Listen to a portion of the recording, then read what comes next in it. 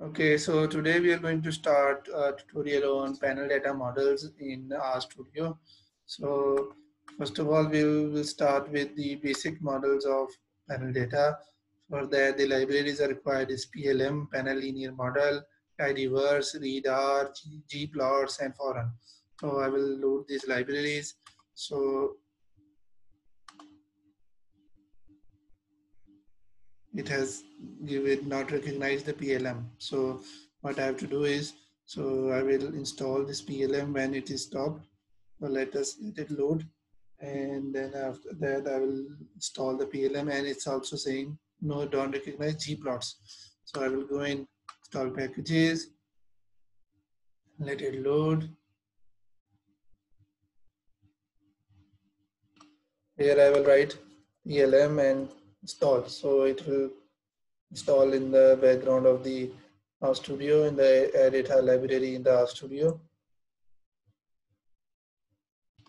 So this way it will be installed. It will install all the background relevant dependent libraries that is required for this PLM. So it is successfully loaded. So it will stop. Uh, yes, so this arrow shows that it is installed. So then I can just load it. So highlight it and control enter, it's loaded. Now I need to install the Ggg plots. So for that I will go in install and I will say Ggplots. So I will press enter. So it will install.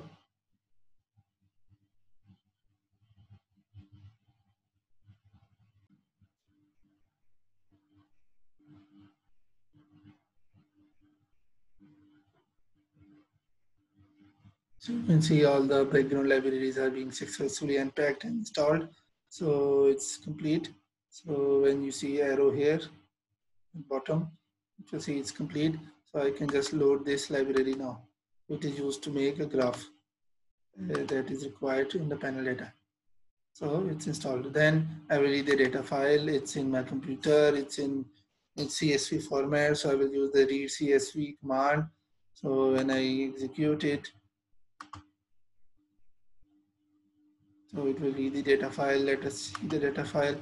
This data file has many variables and many countries. So first variable is, let it load so that I can explain. So first variable is cross-section ID. So it's a cross product of country name and a year. So it's a unique identifier for each line. It's sometimes used but not used in our example. So it's a country names. So it's set in a way that for each country the years are repeated until all the years are used. So for Angola, I've started from 2008 to 2018, then Albania 2008 to 18. So it's a chunk. So each data file, each country is used as a block and it's repeated. So even if one country does not have a data in a particular year, I keep it as an empty so that the blocks are complete, so that they help in some other type of analysis. Sometimes they help in forecasting. So I don't keep any row deleted if there is no data. I make complete blocks. So block means each country have all the years that are available. So if any particular country have fewer years, then make a complete block and keep NAs. Keep empty rows. So it has a country year.x, one variable competitiveness index, country code, country name is repeated, so it's a data file which is rough, and year.y, and the other variables include globalization index, and there are other some types of globalization index variables, and there is one data of level of a country. So it's based upon the World Bank classification of countries. So this way, this is a panel data file. So let's go back. Now there's one variable year.x. I have to rename it. So the command used is in the names.df. So each data file have a names. So the names show that what are the variable names. So I need to change the names of this variable to this variable. So if I run it, it will change the name of the variable so that you can use it in a smaller version. Now you need to remember how to take a log of a variable. So the command is mutate So all the functions are shown here. So data file equal to data file pipe, mutate QF is log of this variable, QFS is log of this variable, QFP is log of this variable. And then I also calculated the square forms. So QFE square is log of variable multiplied by log of same variable. So this way, the log waveforms and the square forms are generated in the data file. Now, you can also declare panel data file as a panel data. So how you can do it is PD, or you can write it as data file dot panel data is the panel data frame, data file, select country and year as a cross section. This is cross section, this is time, and then drop index 2. So when I run this, so it will make a new data file where it will have an indicator shown on and the column. Let's see, let it load. So this indicator, so it means the R is able to identify the data file. So it has an identifier here. Now it knows that it is a panel data, but you can do you can do some process without it. Now, first of all, when we use a panel data, so because there are many countries, first of all, we need to look at that our dependent variable, if the dependent variable has a different country mean. So let's make a graph so that I can show you. So let's run this graph. Let's see how it shows up. So it is showing this. So since there are many countries, so it's giving us an error that it is showing us first 50. So there are too many. So let's make it big. So the thing that we need to pick it up here is that are the dependent variable have same average across countries or not. So you can see it here that the GCA average is not same across the data countries. So it means that we cannot assume that all countries are same in terms of dependent variable. So this problem will lead to a selection of a different model other than OLS, because OLS assumes that the dependent variable have same mean across all countries. So it is not same, so we cannot select. Similarly, we can also make it in terms of mean across time, because OLS also assumes that it has same mean across time. So I can just change it to year and write heterogeneity across time. So if I plot this one, so you will see that it has a different mean. So it is increasing in time. So it does not have a constant mean, but it looks more constant as compared to the cross-section averages. Now, you can also make graphs. So this is a complicated graph or command for making graphs. I will discuss it one by one. So data file pipe, you filter for NAs and filter for one categories that you don't need. It's not classified. And then you make a Ggg plot where you put X variable is globalization and Y is GCI. Okay, and the color is based upon the level. So there are 4 levels. So the geom point means it will be a scatter plot, and theme black and white means it will be shown in a black and white, and theme legend will be in the bottom, and labels title is there and subtitle is there. So when I make this graph, it is a detailed graph of scatter plot of globalization and competitiveness. Okay, it will take time to load. So when I show it here, so you can see that one of the category which was not classified, it has some outliers, so it is being removed and all the colors are shown. So it is shown that globalization has a positive effect on competitiveness, and the high income countries are on the top, low middle are upper middle are here, lower middle are here, and low income are here. So this way it's a graph. It has a title, it has a subtitle, all the labels are there. So more you give detail, the more rich the graph will be. Other are same. They are just changing using some other variable. So then you can take some descriptive stats using summary.df. So it will give you a descriptive stat of a data file. For each variable, it will have this data. descriptives. So there are other commands that we discussed in OLS to have a detailed descriptives, but for minor descriptives you can use this one. Similarly, if you want to calculate the means country wise, so you will have a new data file means data file select. You will categorize, filter the group the data by country, and then filter the missing values, then summarize and calculate the mean values. So when I run this, you will have a new data and where you can see the mean value for each country. So this is used for plotting or doing some other processes. So there are 148 countries here. So this is the data for them. Then what you can do is you can estimate OLS model. We already studied this command. OLS is LM, dependent variable, independent variables, and command data file. When you execute it, it will store the OLS results, and you will do summary. It will give you the estimates of OLS. So you can see there that there is only one intercept. So OLS assumes that all countries have the average value of GCI is this intercept. So it assumes that all countries have same average. So intercept is actually conditional average. So all countries have same conditional average, and the independent variables are here. So we have already discussed how to interpret a square variable. So you can use that command, and there's R square here and F test here. So F test is significant, and the R square is also 0.7. So this way you can estimate simple OLS.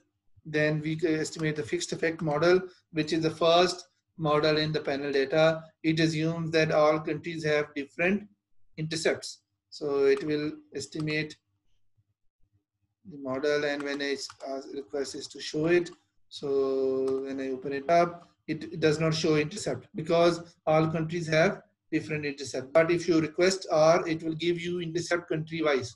So all square variables are here. You know how to interpret it. We have already discussed in previous videos.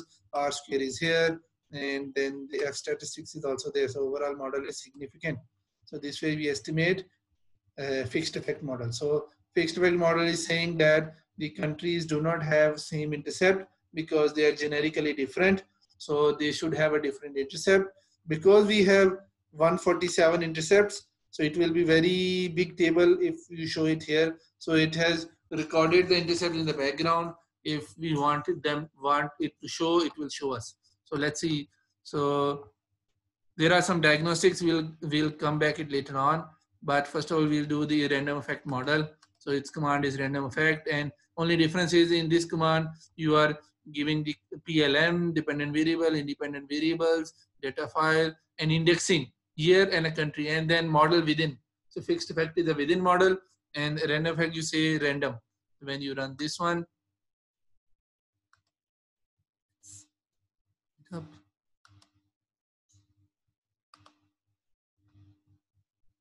so it will store it, and when you request it to show, so summary RE. So what will happen? It will give us the results, and when you, so it has the intercept value. So the random fact assumes that all countries have different intercept, but they are randomly different.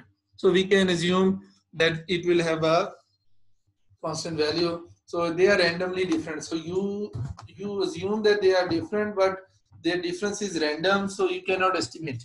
But in fixed effect, their difference is estimatable. That's why it will estimate. So it has an R square, it has an F test. So all the things are there that you need to interpret. So it is saying that 147 cross sections were used, and the time period was 1 to 8. So few countries have minimum 1 year and some have 8 years. So total 1080 observations, and then all other things are here. So let's minimize it and then go back. So now we need to select which model to be selected. Is it a fixed model or a random effect model? For that it is pH test, FE and RE. So it's FE and RE are actually the equation names. So if they name it differently, you use different names. So pH test is here. When I run it, let's run, and it will give me this model. So it's the Hausman test. So if it is significant, F. So let's write it here so that you can keep a record. So Hausman test, it compares FE and RE model. So if it is significant, then FE is better than RE. If it is insignificant, then RE is better than FE. So in our case, it is significant. So we assume that the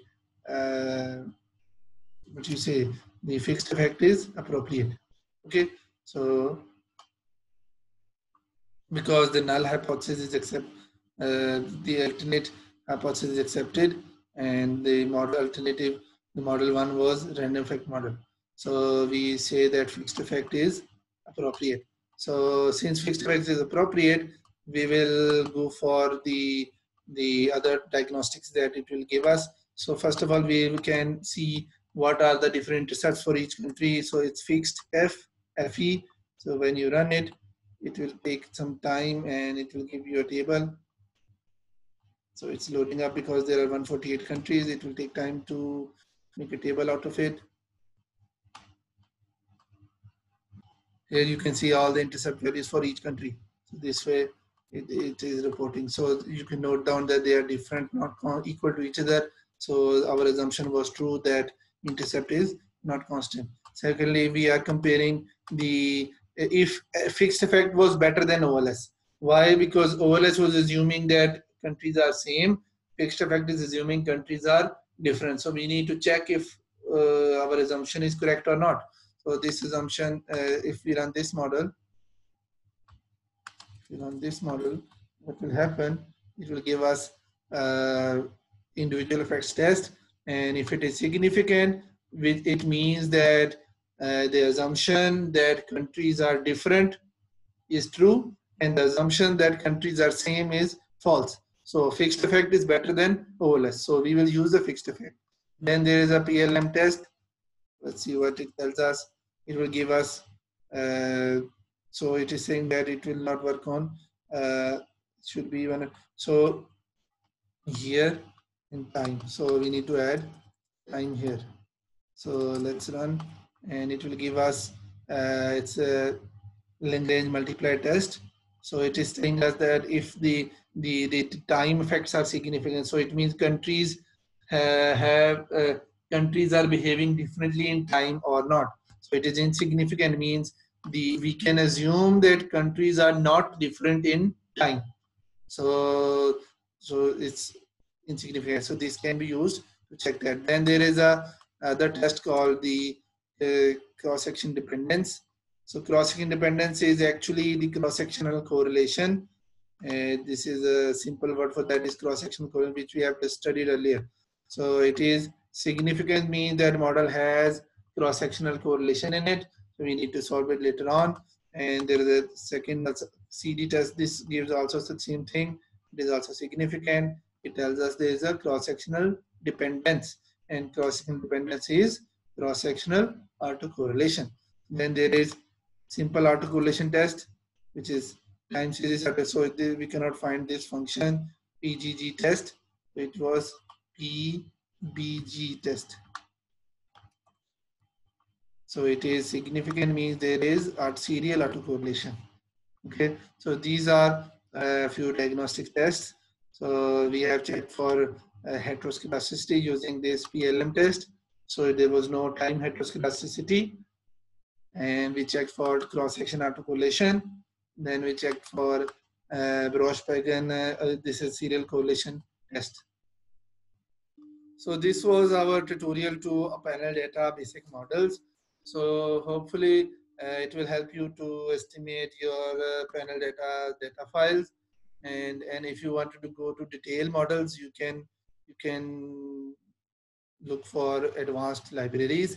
It will help you to understand how to estimate the data.